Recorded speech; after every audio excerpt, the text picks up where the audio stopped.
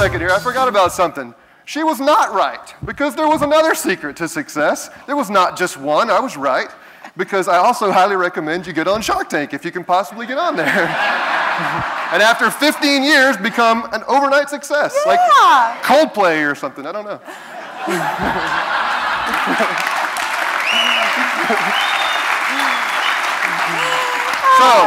Okay, so we want to know, how were you selected to be on the show? I hired a marketing company last year for the first time ever. As a matter of fact, the reason I hired the marketing company was I called the guy and the man and woman who did pillow pets. I kept having people come in my store at Mall of America and say, oh, this kind of reminds me of pillow pets, which, by the way, it doesn't at all. But after I researched the company and found out that they did 100 million in sales, I thought, hey, maybe it does remind me of pillow pets. And so I tracked him down, and I tracked this guy down. He finally returned my call. We talked for a while. He was busy. He said, do you have a marketing company? I said, no. He said, well, there's one thing. I said, I've spent so much money on marketing. I've wasted so much money. He said, I know, but if you can find a good one, it's worth it. So I did some research, not much, I might add, because I do everything by gut, which seems to work, I guess. But I found a company in Tampa called Marketing in Color, and among lots of other things, they did great for us. One day, they sent me an email, and it said, hey, we think you'd be great for this show. There's a casting call in Orlando. Cool. And so I went to Orlando, and in typical beanbag fashion, I got there at 11 a.m., which I thought was very early. The people that camped out there didn't think that was early at all. And so I show up with I noticed I had a stain on my CordaRoy shirt, so I had a story lined up about it being my lucky shirt. I had no pitch planned. I didn't even know I was supposed to have a pitch. I just figured I've been selling this thing for 15 years. I can pitch it. And I go in, and man, there are people everywhere. It was like American Idol. I'm like, oh my gosh. I don't know where the end of the line was, but I know that was my spot. And so I walk in with my big lime green beanbag, and I set it down, and I instantly go, I am not this desperate.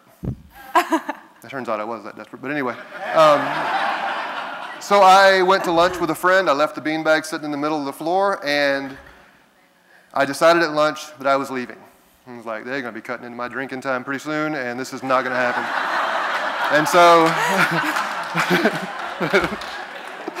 And so I left the beanbag there. I came back from lunch. I picked it up. I'm about to leave, and this lady comes over, just a lady doing the same thing I am, and she says, oh, I love the beanbag. It's so great.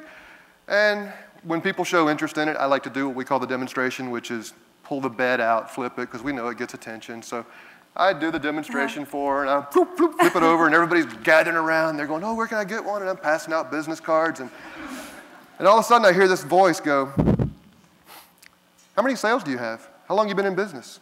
You have a patent? And these are not normal customer questions.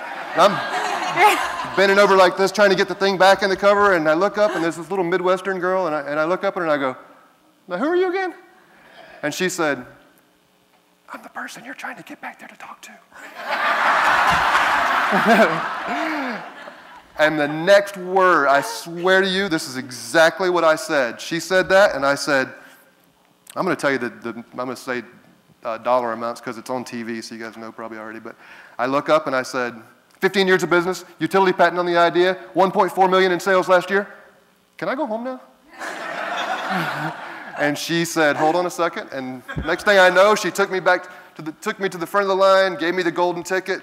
And the funny thing about that, what I found really interesting was that I went from being, I don't need this. My business is great. I don't need this stuff. I'm going home.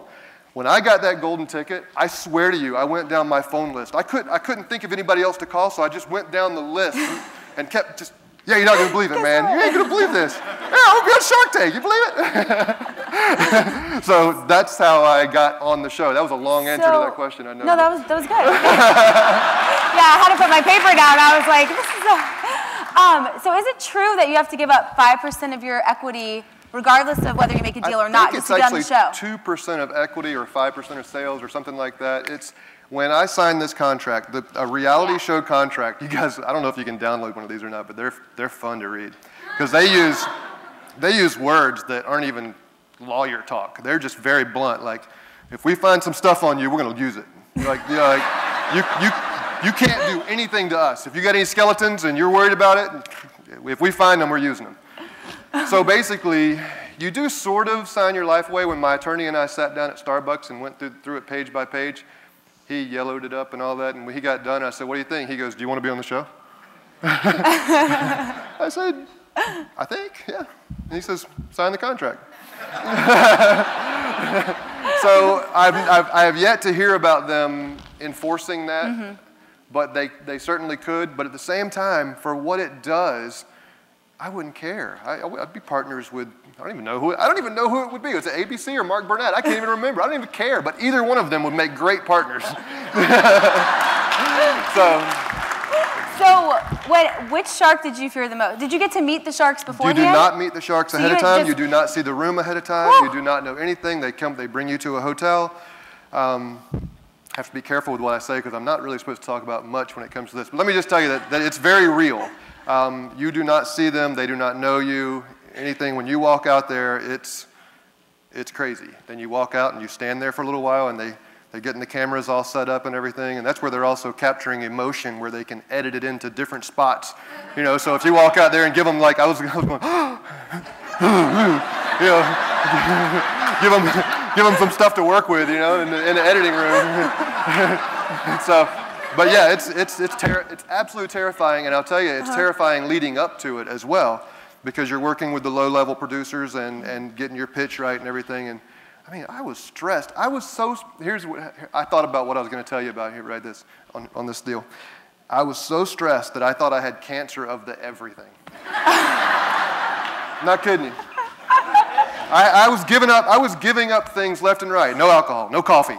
You know, it was like, what can I do to make this stop? And it wasn't until about 2 days after we filmed that I looked at Sarah and I was laying in bed, and finally, for once in the morning, I woke up, and it wasn't on my mind, and I just lay there so relaxed, and I was like, oh my God, it was stress. It was stress. I learned a lot about stress. Stress can be, you can not know stress is killing you. It's like high blood pressure. So you made a deal with Lori. Yes. And what did it feel like to give a big chunk away that you've worked so hard, you know, in this company for 15 years, and to have to make a decision on the spot? I mean, I just can't even imagine. Well, first of all, let me tell you that I'm going to answer that question, but I have to tell you this funny part, because just like I was going to quit and not do do you remember Seinfeld? Remember when George did everything the opposite of what he thought he should do? I sort of did that. I'm like the Phil Phillips. If you watch American Idol, I'm like the Phil Phillips of Shark Tank, because I tried to quit the audition, and then one day they didn't call me back, the producers. I'm pretty much going to be on the show, and they said they were going to call me at a certain time. They didn't call at a certain time. I hate that. And so they called me, and I actually walked on the back porch. I felt like I was floating at the time because I knew what I was about to do. I'd already talked with Sarah about it.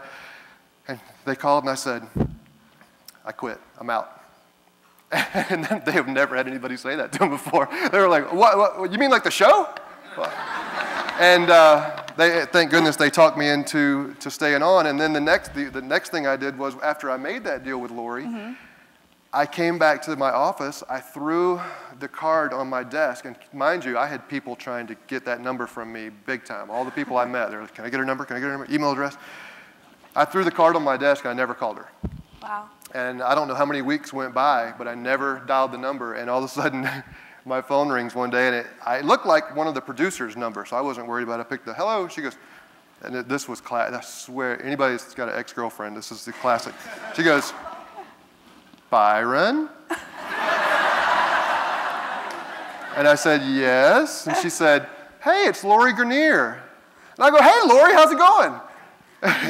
And she says, well, you must not be too thrilled about things since you haven't called me. And I said, well, yeah, I've been kind of busy, blah, blah, blah. And anyway, she's very normal. And so after talking about it and everything, she was very cool, and we ended up flying out to Chicago. As far as giving up a huge percentage of my business, the deals on Shark Tank are very real. And what that means is, when you make that deal, much like when you make an offer on a house, you still have time to do inspections and things like that. Oftentimes, you don't close the deal at all. And a lot of times, most times, you don't close for what you originally offered. So I can't tell you what we finally arrived at, but I can tell you that I'm thrilled with it. And she's great. Awesome. So what has happened to your business since the show? Since the show, when the show airs, the site goes crazy. It crashed. When it was back up and running, the orders came flooding in a nutshell, just from being on the show, not counting the deal or anything else. Just from being on the show, our sales will more than double. Just from that little 8-minute, it just replayed the other night too, but just from that little 8-minute or whatever thing that plays, our sales will more than double just from that. QVC just placed a very large order for the 4th quarter, and Bed Bath & Beyond is reviewing the products right now. Wow. Awesome. So not a bad deal. Thank you. You're awesome.